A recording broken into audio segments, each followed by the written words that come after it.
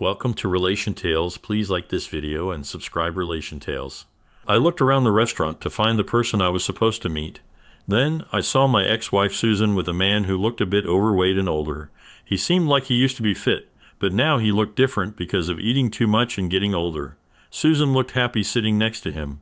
He seemed rich from the way he looked and acted. Memories of our past rushed back to me as I stood there. Even though it had been 3 years since we got divorced, the feelings were still strong. I ended up watching them from a distance instead of being with them.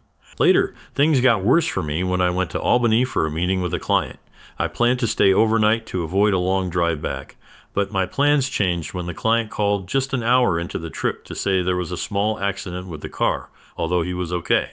Apologizing for the late cancellation, he expressed his regret, to which I assured him it was no inconvenience, suggesting we reschedule. Nevertheless, I felt unprepared for the extra 2 hours of driving ahead. Promising to do my best, I planned to return home for a surprise romantic dinner with my beloved wife. 90 minutes later, I finally turned onto my street. The first thing that caught my eye was the presence of 3 unfamiliar cars parked in the driveway. Knowing my wife often invited her friends over when I was away, I didn't think much of it. I parked on the street and entered the house, assuming everything was normal. However, the sight of 4 sets of clothes strewn across the living room floor immediately signaled that something was amiss. As I stood there, a gut-wrenching realization hit me. My wife's passionate cry wasn't a call for help. It was a familiar plea for more intense lovemaking. My heart sank as I grasped the truth. My wife was engaged in a carnal encounter with someone else. Despite my reluctance, I knew I had to face the reality awaiting me upstairs. I was met with the sound of my wife emitting a primal scream. Stealthily peering around the bedroom doorframe, I beheld 3 men. While unfamiliar with 2 of them, the third was unmistakably her boss from work, Jeff Davis. To my shock, they had my wife engaged in carnal acts. My disdain for Jeff deepened as he showered her with praise, acknowledging her assistance with his business clients. It made me feel sick to realize that this person was using my wife for his own benefit at work. All 3 of them treated her like she was just there for their pleasure, saying mean things and acting like they were in charge. Seeing her behave so differently from the woman I knew when we were married for 10 years, I couldn't help but agree with Jeff's mean words about her. I quietly left and went downstairs to my office without anyone noticing. I grabbed my digital video camera, which still had some battery left. I put an old cassette inside and set it up to record, not to make a scandal, but to have proof for legal reasons. I placed the camera by the bedroom door and recorded my wife and the others involved. I could only handle about 10 minutes of it before my feelings overwhelmed me. Some people might find such a scene exciting, but for me, it only made me sad and feel deeply betrayed. Feeling very low, I went downstairs to gather my thoughts. In my office, I took my weapon from the safe and made sure it was ready just in case. I wasn't usually violent, but I felt the need to protect myself if things got worse. I went into the living room and took the car keys and wallets from the pants on the floor. Then I let the air out of all the tires of the cars parked outside, including Sue's car. Back inside, I smiled wickedly as I came up with a plan, thinking it would work if Sue had her phone with her. I got my camera ready, hid behind the stairs, and called her. After a few tries, she answered, and I could tell from the quiet in the background that she had told the others to stay quiet. Sue asked, "Hey Bobby, how's Albany?" I could hear the men laughing softly in the room. I pretended to be worried and asked if she was okay because she sounded out of breath. "Yes, had to hurry upstairs for my phone call," she replied swiftly, composing herself. "My client canceled, so I'll be home shortly." "Interested in dinner?" I asked calmly, though internally I felt more agitated than ever. "Heading home now?" she asked anxiously. "Sounds good. Just need to get ready, babe." "See you," she hurriedly replied before ending the call abruptly, leaving me with a knowing smile, aware of what was about to unfold in just a minute.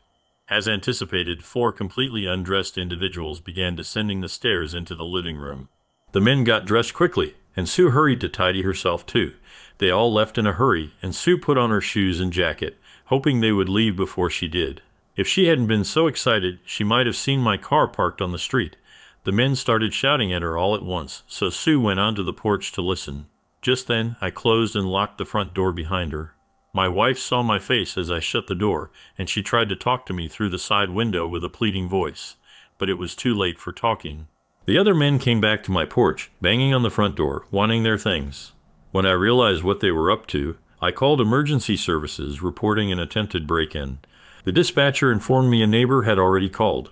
Providing my name and address, I awaited police assistance, which arrived promptly just 2 minutes later. After the police interrogated my wife, I approached the two officers at the scene and informed them that my wife had been maltreated by the men present, demanding their arrest. This caused immediate reactions from the men, who began shouting that they were invited, and she consented, denying any maltreatment allegations. Everyone, including myself, turned to Sue, waiting for her response. She avoided eye contact and admitted in a subdued voice filled with shame that she had invited the men into the house, engaged in closeness activity with them, and wasn't maltreated. She acted of her own volition.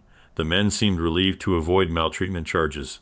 Shortly after, 2 more police cars arrived, and they recorded everyone's names for their report. The senior officer then addressed me, suggesting that since my wife invited these men, and they were all over 18 years old, there was little legal recourse. He recommended counseling or similar assistance, delivering the remark with disdainful glare towards my wife. I instructed the police to call a taxi and informed them that Mrs. Thomas would not be allowed back into the house. That evening, one of the men called a taxi after discovering their flat tires. They also attempted to accuse me of stealing their belongings, but I refuted their claims to the police. Turning, I walked back to the porch, where Sue remained with them until the taxi arrived. I stood on the porch, my eyes flashing with anger. Despite my fury, my wife bravely approached me, unaware of my rage and the firearm on my person.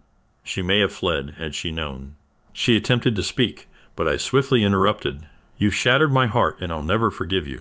Jeff called you a strumpet, and honestly, I think it's fitting. Henceforth, I'll refer to you as such and won't use your real name again. If you ever need to communicate with me, do so through Tad." With those final words, I retreated into the house, locking the door behind me, leaving her standing there. She hurried back to the group in tears, and Jeff moved to console her. She rebuffed his embrace, which oddly brought me some solace. However, my fleeting satisfaction soon waned. Upon returning to my bedroom, the scent of lovemaking pervaded the air, further incensing me. I got really mad and started searching through the whole room, making a big mess. I grabbed the mattress and threw it out onto the front lawn. Then I went to the garage and got my toolbox. I took apart the bed and threw its pieces outside with the mattress. Back in the bedroom, I picked up Sue's phone from the floor and looked at her contacts and messages. As I expected, I found some really gross emails, photos, and videos of her with other men. Looking at the pictures, I could see she knew these guys. I laughed bitterly, realizing I used to be really nice to her, but things had changed. I took all the boxes from our bedroom downstairs and put their stuff in piles on the front lawn. Then I started getting rid of her things from the guest room. But when I tried to move the last drawer of the dresser outside, it wouldn't budge easily. Fueled by anger, I forcefully yanked it, hearing a telltale crack. With a bit of force, the drawer finally opened, revealing the source of the obstruction. 7 or 8 DVDs hidden beneath. I accidentally cracked one of the plastic cases, but fortunately the drive remained intact. My heart sank once more as I examined the discs. I didn't think I could feel any worse, yet I did. Descending the stairs, I scrutinized the titles on the discs, which only intensified my distress. Arriving in the living room, I arranged everything on shelves for closer inspection. The first disc depicted Sue with her close friend Sarah at Sarah's residence. Sue often assisted at Sarah's gatherings in Avon, typically held on Tuesdays and Thursdays. It looked like they were being close with different people at her house. As I watched the videos for hours, I started to cry, only stopping when I saw the last 2 discs. The first one showed Sue with her tennis instructor, someone I paid for her lessons. She went to these lessons every Saturday and came back too tired for intimacy later, which I now understood. The second disc showed Sue being close with people at her workplace, especially in the boardroom with Jeff, her boss, and Jeff's boss, Bill Evans. Bill was important in the community and often talked about in newspapers for his charity work.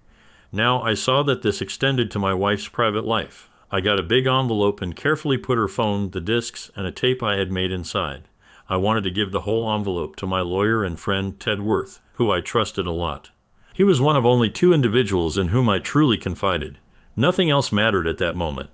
Glancing at Sue's computer on the desk, I powered it up and began duplicating every file, email, photo, and video onto external drives. It took approximately an hour to complete the process, after which I settled down to sift through my wife's digital archives. Among the videos were scenes reminiscent of those found on the CDs I had discovered. Additionally, I stumbled upon explicit images typically associated with adult websites. Delving further, I uncovered a trove of emails spanning about 6 months. Despite her attempts to conceal them under misleading file names, I unearthed correspondence between her, Jeff, and several other men, as well as exchanges with Sarah. Just last week I had dismissed them until one nearly devastated me. The thought of using my weapon crossed my mind, but I realized she wasn't worth it. I had to be tough. The email that really got to me was one from Sue to Sarah. Sarah was asking why Sue hadn't left me to be single again and wanted to know what Sue's dream husband would be like. Here's what Sue said. Sarah, I'm not interested in him anymore. Bobby is faithful, but not very smart. I'm worried he'll find out about my secret life soon. He's not completely clueless, but love makes him blind. Lately, he's been gaining weight, and his big belly is not attractive to me. Compared to other men, he's not as good. I also detest beards and mustaches, which make him appear somewhat repulsive. I once loved him deeply, but the excitement of recent years is too enticing to give up. His lawyer best friend could pose problems if he gets involved. Jeff and Bill at work hint at promotions and perks with suggestive undertones. I laugh.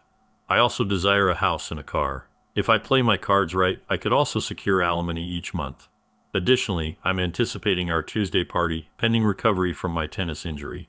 Tony is impressive. Ensure I receive last Thursday's video. It was my first time with so many men simultaneously. As for my dream man, he must be affluent, loyal, compliant, and not too bright. He must cater to my every whim and still ask which one. I chuckle. I'm indifferent about the bedroom as long as there's money involved. I laugh. I can fulfill my needs elsewhere. Sometimes it feels too easy. Damn, Bobby's home now. Gotta go. I kept reading the letter over and over again. Its words made me feel sick, and the past few years hurt me deeply. Did she really think these things about me? Was I so blinded by love that she cheated on me for over 2 years? I went to bed and ended up falling asleep on the sofa. The next morning, I felt restless from not sleeping well, so I called in sick to work. I called my good friend and lawyer, Ted Worth, for help. Mary, Ted's secretary, answered the phone. I've known her almost as long as I've known Ted. I urgently requested a meeting, but she informed me he'd be tied up in court all day. Mary informed Ted that I need to meet him in his office in an hour. If he starts bothering you with nonsense, bring up Tammy Brown's name. That'll grab his attention. See you in an hour, I said before ending the call promptly. I began getting dressed when my phone rang. Reluctant to speak with Sue, I checked the caller ID. It was an unknown number, so I answered, suspecting it might be Ted returning my call. Hello, Mr. Thomas. This is Bill Evans from Susan's office. If possible, I'd like to discuss the events from last evening at your house. Could we meet today in my office to clarify the situation for all involved?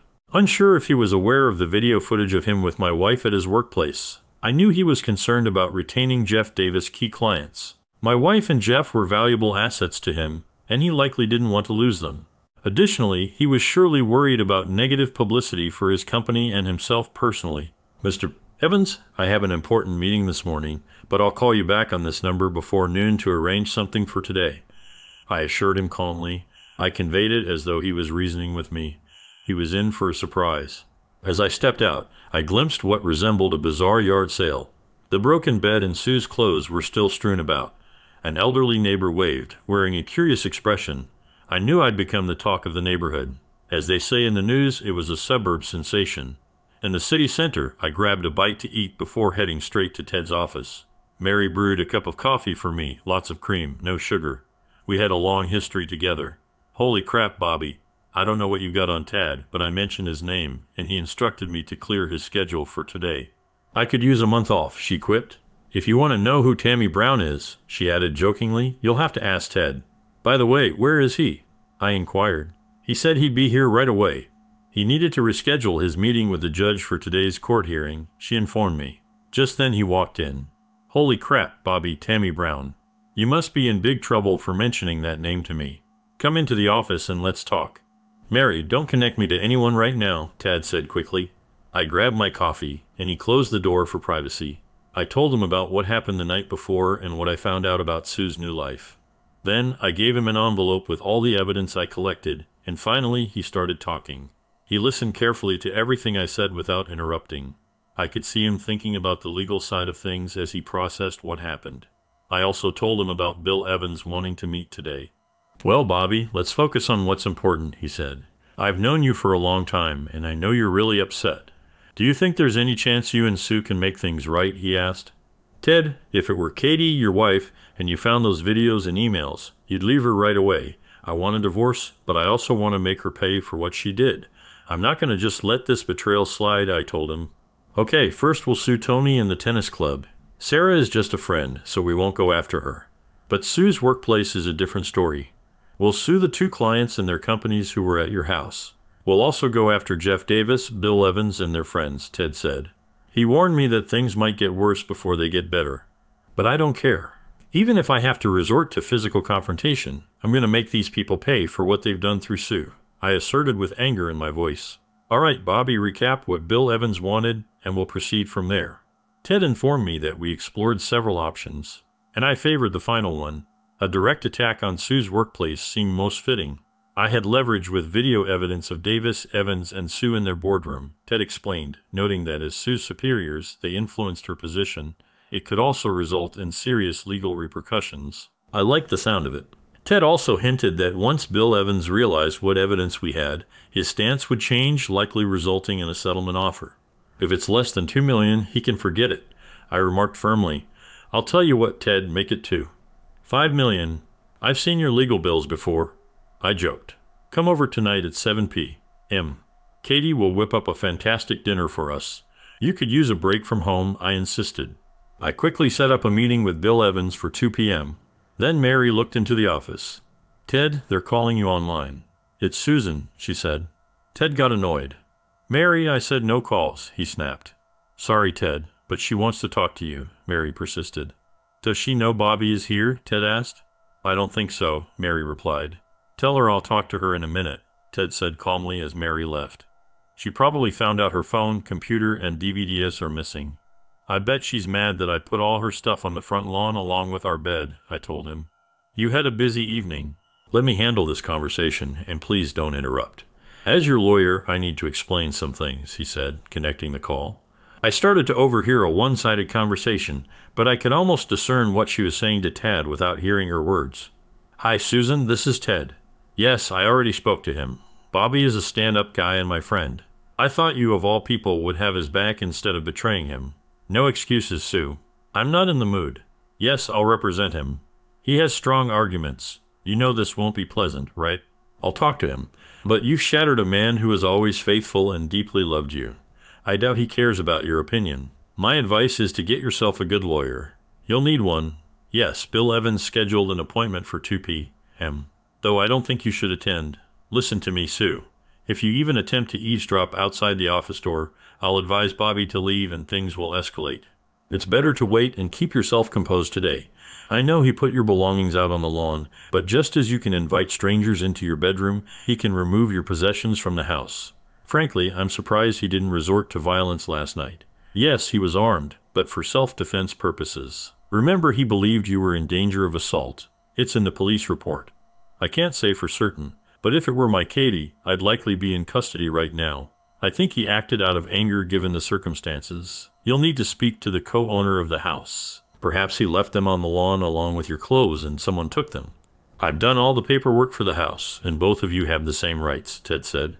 He told Sue firmly to stay where she was and let Bobby stay in the house until things were sorted out, because it wasn't safe for her to be there with him right now.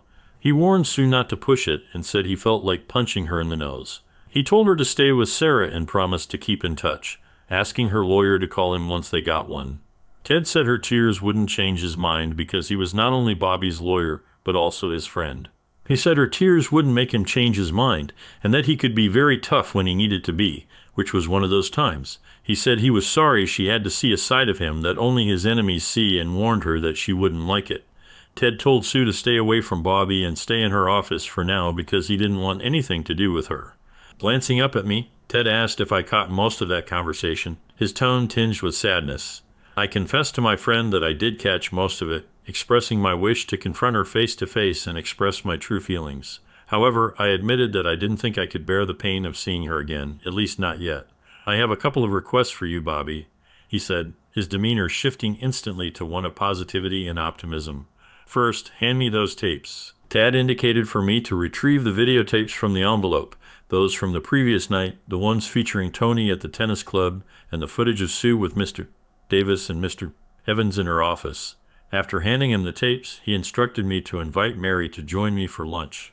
I gave him a puzzled look. to which he promptly responded in kind. I think it's best if I review them myself to spare you any further distress before our meeting at 2 p.m. Moreover, I don't believe watching this material would benefit you right now. I don't want you to be upset before our meeting with Bill Evans. I acknowledged his wisdom and thanked him before sharing the good news with Mary. She jokingly suggested I take her to an upscale restaurant if Ted was footing the bill. We both chuckled and left the premises. Mary proved to be an excellent dining companion, and for the next hour she helped me forget my troubles. Upon our return, we heard Ted cheering as we entered the office. He was in high spirits, doing a little victory dance at his desk. "These recordings are a game changer, Bobby. I can't believe it," he exclaimed. My expression turned bittersweet, and I think he finally grasped why. "Oh, Bobby, I'm truly sorry I didn't acknowledge the significance of these videos. I know Sue's actions have deeply hurt you. I was just excited about what I uncovered." He apologized sincerely. "Bobby, come over here. I need your eyes on something." Ted beckoned me, and I complied, positioning myself behind him to view his screen. "Did you watch the entire video Tony shot at the tennis club with Sue?" he inquired. "No, I only managed to skim through some of it last night. It was tough to stomach without feeling the urge to lash out or worse," I admitted honestly. "Well, brace yourself. Towards the end, just after Tony and Sue finish, they attract a small crowd in the men's locker room. Yes, the tennis club's locker room. I hate to say it, but..." She let the other men who were watching join in after Tony. "I'm not saying this to make you upset, but to show you this man," Ted said, pointing at the screen on his desk. The man in the video was older and had a towel around him. He had long gray hair and a big mustache. Ted asked if I knew who he was. He pressed play, and I saw the man drop the towel, showing off something any man would be proud of. The problem was, he went right to my wife and had sex with her. Then 5 more men came around, waiting for their turn, I said. "I don't know who this guy is, but I guess you do," I replied, trying to stay calm. "Bobby, this is something we can use for our meeting today at the tennis club," Ted said, excitedly explaining his plan. I smiled when I heard what he had in mind. Ted was not only my friend, but also a great lawyer. I was relieved to have him on my side this time. We departed his office for downtown, armed with a portable DVD player, some printed photographs, and legal envelopes. Upon arrival at Sue's building, we proceeded to Bill Evans' office on the top floor, with Sue's office located 1 floor below. After waiting in the reception area, we were eventually ushered into Mr. Evans' lavishly furnished office. Just before entering, I sensed someone observing me from the hallway. I glanced in that direction and caught a glimpse of the woman before she vanished around the corner. Relieved I wouldn't have to confront her today, we stepped into Bill's office, adorned with opulent furniture and adorned with plaques, awards, and photos of him with various notable figures. The thought crossed my mind. Had he ever brought Sue here? At that moment, my disdain for Mr. Evans intensified more than ever. I introduced Ted and took the lead in the conversation. "Hello, Mr. Evans. This is my friend Ted Worth, and he'll be joining us for the meeting you scheduled today." I informed Bill as we exchanged handshakes. "Mr. Thomas Bob, I thought this was supposed to be just between us," Mr. Evans asked. "Well, I decided to bring Ted with me. Anything you want to say to me, you can say to him too," I said firmly, not wanting to discuss it further. Mr. Evans agreed to Ted being there and talked only to me, ignoring Ted. This made Ted smile. I knew what was coming next, but let Mr. Evans speak first before we told him what we planned. "Bob, can I call you Bob?" Bill asked. "Sure, no problem. Actually, I thought it might be good to have Jeff Davis here too." "I'm not sure if it's possible, but it concerns him too," I told Mr. Evans. After a short pause, he pressed a button on his intercom. "Julie, tell Jeff I need him in my office right away. He should come here as soon as possible, no matter what he's doing." "Got it? Jeff will be here soon." In the meantime, I want to express my sincere apologies for the trouble caused by Jeff and Sue in your life. I know last night must have been awful, but if we collaborate, we might be able to find a solution beneficial to all parties. Bill expressed optimistically. "What exactly do you mean, Mr. Farr Evans?" I inquired, waiting for Jeff's arrival. "I genuinely care for your wife, Sue." Bill began, but was interrupted by Jeff's entrance. He hesitated momentarily, appearing as though he might turn and leave. But Bill instructed him to take a seat. Reluctantly, Jeff complied, avoiding eye contact with me. "Bob, I wanted to convey that I have great affection for Sue." Almost like a daughter, he started to speak when Ted interjected. "Are you implying you have a penchant for incest, Mr. Evans?" Ted asked, catching him off guard.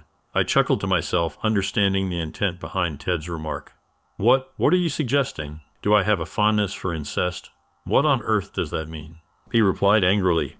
Let me show you something, Ted said, putting the DVD player on Bill's desk. They say a picture is worth 1,000 words. He gave the pictures to Jeff, not Bill. Jeff looked shocked and passed them to Bill slowly. The pictures showed Bill and Jeff with my wife, clearly showing who they were and what they were doing. I even thought Bill recognized his own table where he and Sue were together.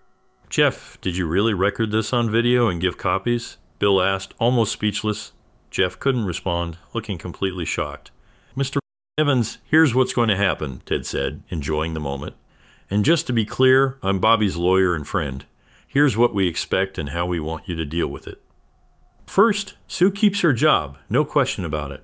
Bobby thinks she should still work here, and she seems to get along well with everyone, he said, looking at Bill and giving a little wink. Second, Mr. Davis is no longer part of this. Sue stays, and he exits, Tad declared to Bill, gesturing towards the flabbergasted Jeff. Thirdly, we expect you to present us with a monetary offer that respects our intelligence. We'll entertain your initial proposal and provide a yes or no response within 5 business days. We anticipate taking legal action within 2 months, possibly sooner if necessary. Before they could interject, Tad initiated the video playback, swiveling the screen for Bill's viewing. It depicted both men engaging in carnal acts with my wife repetitively in their boardroom. Jeff didn't need to watch, given his involvement in the video recording. Bill simply observed with his mouth agape. I could sense his mind working overtime, contemplating how to salvage his business, reputation, family life, and most importantly, finances. I knew action would be imminent. Jeff, after these gentlemen depart today, we'll need to have a serious discussion about your future employment here. I'll consult with my legal counsel to negotiate a settlement that satisfies you to some extent. You both comprehend the potential repercussions for our business if this information were to surface prematurely, Bill mused aloud. Don't fret, Mr. Evans. We'll maintain your confidentiality until we receive a serious proposal from you. I wouldn't rush to terminate Mr. Davis's employment just yet. He may possess additional copies of the video, providing him with leverage. If we don't do anything, you and Mr. Davis can handle this on your own, Tad warned. And just so you know, both of you could get in legal trouble for being involved with an employee. That could affect your jobs and future opportunities. As we got up to leave, Tad took back the DVD player and the pictures we brought. We left just as Bill and Jeff looked like they were going to talk alone. I had a question for Tad, but he motioned for me to be quiet until we were outside. I didn't see my wife trying to listen to us from around the corner, but Tad did. The last thing I heard was Mr. Evans telling Julie to get Sue Thomas there right away. I smiled, looking forward to what would happen next. Bill would soon find out that I found his DVD in our house. Once we were outside, we talked. I asked why he had let Jeff have a way out by suggesting he use his own video against Bill. Divide and conquer, Ted explained. It's better if they don't work together, but instead each looks out for themselves. That way, if Bill makes a weak offer to us, we can make them fight each other. Ted also pointed out that Jeff and Bill have families and go to church, even though they acted badly in the videos. They don't want to cause trouble in their families right now. As I left the building, I realized it would be remembered as the place where my wife betrayed me, instead of the nice workplace she used to be part of. It saddened me to think about. Ted's words snapped me back to reality.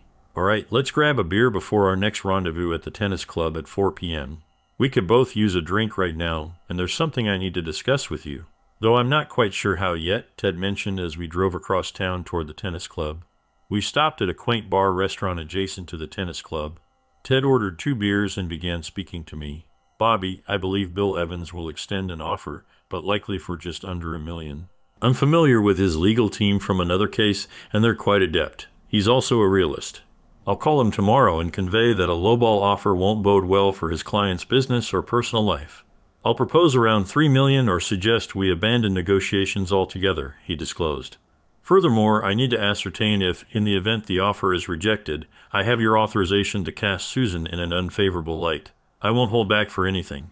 My duty as your legal representative is to pursue what ensures victory in court, even if it entails painting an unflattering portrait of her. It might get ugly and highly publicized. I'll utilize every legal means at my disposal to secure our case. You might not appreciate all the potentially damning revelations about Sue, your marriage, and even your carnal life that could surface. I'm not sure if you've considered this aspect. Ted added at the 11th hour, I expressed that I had given serious consideration to the matter and believed I possessed more integrity than they gave me credit for. I told Ted that if needed, I was ready to take action, but I'd prefer to try sorting things out with a financial offer first. Ted agreed and suggested we start by seeing what Bill could offer. He promised that if Bill's offer wasn't good enough, he'd handle all the paperwork quickly. He also said he could use his connections in newspapers and local news stations to get footage or pictures, even if they had to blur out the explicit parts like they do on TV shows. Ted, you've always been there for me, and I trust your judgment, I said. I just wish this mess never happened. It's better to be clueless about a cheating wife than to be embarrassed in public. But you have my permission to do whatever needs to be done. After all, I didn't start this mess, but I want it to end soon, I added, feeling frustrated. Understood, Bobby. No problem. Now let's discuss the material for our next meeting. This guy, Mr. Harry Rydell, is the owner of the Ace Tennis Club. This is the guy I pointed out in the video in my office. He's indicated that he'll likely adopt a laissez-faire attitude, asserting that adults will be adults and he won't intervene. Even Tony's tennis coach might be dismissed for appearance's sake, only to be rehired later. Tony's quite popular at the club, particularly among female members. Keep in mind, Bobby, that while men primarily pay club dues, women are also stakeholders. This dynamic will be pivotal in your interaction with Mr. Rydell. He briefed me on the situation. We arrived just in time, and it was evident that Mr. Rydell and Thad didn't see eye to eye. Their animosity was palpable from the outset. Mr. Rydell told Thad bluntly, signaling the meeting's conclusion. Mr. Rydell, this is Bob Thomas, he said, nodding in my direction, and his wife is a member of your club. It has come to our attention that Tony Simba, your tennis instructor, was having an affair with Mr. Thomas's wife. We want to know what you plan to do about this, Tad finished. He waited for Rydell to speak, but even I knew that he would take everything upon himself, and in a few words, send Thad to hell. Listen, what two consenting adults do behind closed doors in their own time is none of my business. Harry Rydell informed us. And as for you, Mr. Thomas, if you can't satisfy your wife in the bedroom, don't come crying to me and blaming me if she strays. There are plenty of unhappy spouses who frequent the Ace Tennis Club. Some keep returning for the personalized attention my staff provides them, if you catch my drift, Harry said, winking at me. I wanted to yell at him, but Ted stopped me and quietly told me to stay calm and let him handle it.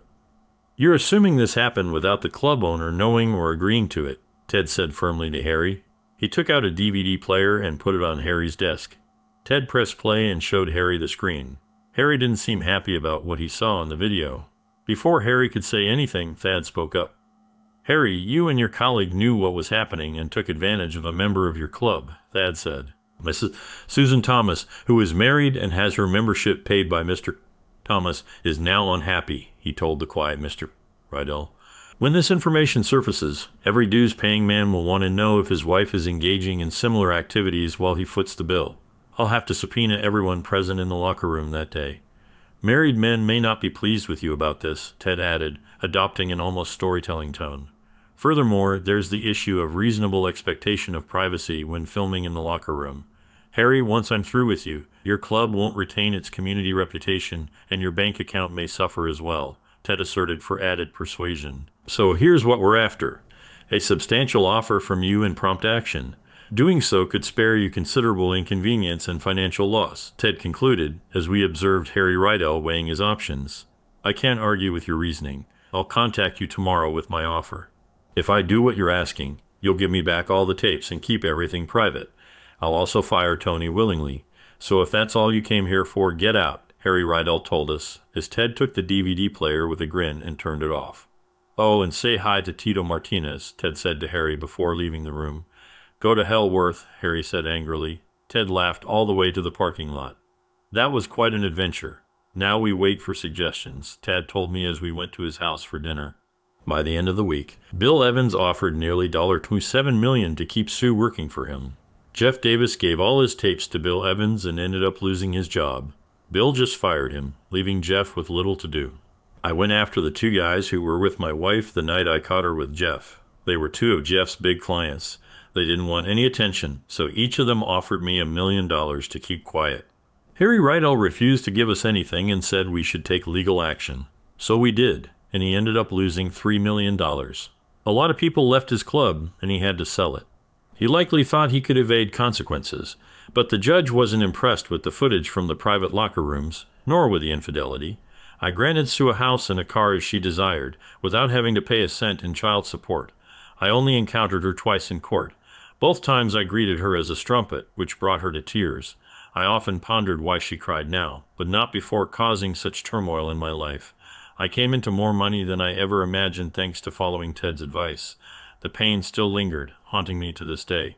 All the trials of that dreadful year rushed back in an instant. I hadn't realized anyone was addressing me until I snapped out of my flashback and heard the restaurant manager inquiring if everything was all right. Unsure how long I had stood there lost in thought, I shook my head to clear it and returned to the present. Apologies, just reminiscing about an old issue once I saw the group I came to meet. Thanks again, I explained to the manager, noticing the curious glance he gave, reminiscent of how people regard an elderly person lost in reverie. I made a beeline for my ex-wife's table. The surprise was evident on her face. When last we were together, I was overweight, with long hair and a beard, nursing an old knee injury from baseball. That was my excuse then, but truthfully, I had settled into a complacent life with her. Now I sported a shorter haircut, was trimmed from regular workouts, and had my knee repaired thanks to the money from Jeff and Bill's company. My suits were now upscale, and I made an effort to present well in public. I opted to speak up first. Almost forgot how stunning you could be, I remarked, intentionally provoking a reaction. I knew exactly how to push her buttons. My name is Susan, Bobby. Why can't you address me by my name? She retorted, clearly irritated. I didn't label you strumpet. You know who did? I simply find it fitting. I warned you 3 years ago that you shattered my heart, and I'll always remember you by that title, I explained, as the man beside her began to object and rise from his seat. But Sue urged him to remain calm. Tears welled up, smudging her makeup. Her boyfriend interjected, "Go freshen up, Sue, and fix your face. I'll handle this idiot for you." With those words, she stood, locking eyes with me as I reciprocated with a single glance, perhaps revealing the agony I had harbored for 3 years. Her tears flowed harder, surprising me that she still harbored any sentiment toward me, or perhaps it was lingering guilt, likely a blend of both. "I expect you to be gone when I return," she declared tearfully, heading to the restroom where I noticed the sizable engagement ring on her finger as she wiped her eyes and left. "You must be Bob Thomas, Sue's ex-husband," he queried with disdain in his tone. "You must be the new guy she's been talking about," I said, sensing he was upset. "I'm Sue's CFO, and if I were you, I wouldn't use that word," he warned, but he didn't want to make a scene.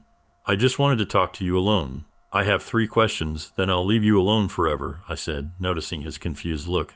"I've been through what you're going through now, and I don't want anyone else to go through what I did. I guess she told you I was a bad husband, abusive, neglectful, or a cheater," I said, knowing exactly what she told him. "But I'm not here to change your opinion of me. Honestly, I don't think it would do any good. First question, does Sarah still have her Avon meetings at her house on Tuesdays and Thursdays?" I inquired. "Sue assists Sarah with her decor sales on Mondays and Wednesdays. It seems your memory's a bit faulty," he snapped back. "All right then, does she still take tennis lessons on Saturdays?" I pressed. "Sue swings a racket on Sundays. You seem to have a hazy recollection for someone married to her for so long," he remarked triumphantly. "All right, final question. Have you ever checked under the bottom drawer of the dresser in your living room?" I asked hurriedly. "No, why would I do that?" he asked. "The 3 questions I asked you are why we broke up. I still have all the papers from the divorce in my office. There are legal papers, emails from Sarah and the other woman, and hours of videos. I've had them with me for 3 years, so I thought you should have them," I said, taking out a worn piece of paper from my wallet. "This is what the other woman wrote to Sarah when she asked how to get rid of me before I found out about her cheating," I explained, giving him the paper. "After reading that letter, I realized I didn't really know her at all, and maybe I still don't. But it's all connected to you," I said, handing him the paper. "I knew Sue very well and understood her habits. She always followed the same routine meticulously, sometimes driving me crazy. I also had a feeling that even with a new man, she'd stick to her old ways," I elaborated. He seemed hesitant to accept the paper, but curiosity seemed to win out. He reached over and opened the email. "I've carried it for 3 years, occasionally rereading it and striving to better myself so that no woman would ever write such things about me again. Of all the evidence, that email hit me the hardest, which is why I've kept it with me. It's the same email I mentioned earlier in my story." Peter read the letter slowly and set it down on the table. Quickly he grabbed a pen, scribbled a note on it, and to my surprise, abruptly left the no glance back, no thanks, nothing, His expression remained impassive. I leaned over to see what he had written on the old email. "I'll return home shortly. Please wait here and I'll call you in 15 minutes. I need to check under the bottom drawer of my living room dresser. Be right back, Peter." I sensed he'd seen the truth, even if he wasn't thrilled about it. Something told me I hit too close to home on all three matters. The email seemed to be the tipping point, and he needed to verify it himself. Leaving a note on Sue's table, I departed. There was no way I'd stay in that restaurant with anyone tonight. In the hallway, I called my client. They were okay with changing the meeting time since they were already running late. Before I left, I looked at the table one more time. Sue came back looking for Peter. She sat down and saw her old email and Peter's note underneath. Her face went pale when she saw what was written in her old email and Peter's message. The last time I saw my wife, she was crying so hard that everyone in the restaurant noticed. I felt a little sorry for her, but I also didn't really care. That was the last time I saw her. I still wonder if Peter found something under the dresser drawer. Sue's tears made me think he might have. Second story, I am 21, got cheated on by my girlfriend, and she thinks it is funny. My girlfriend of 3 years betrayed my trust by cheating on me with her ex-boyfriend multiple times. I thought we had a great relationship, but she still cheated despite me always being there for her.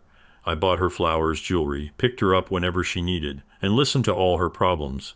Yet she cheated with her ex, someone I warned her about because it was clear he still liked her. All she ever said was, "He's just a great friend," and there would never be anything between us.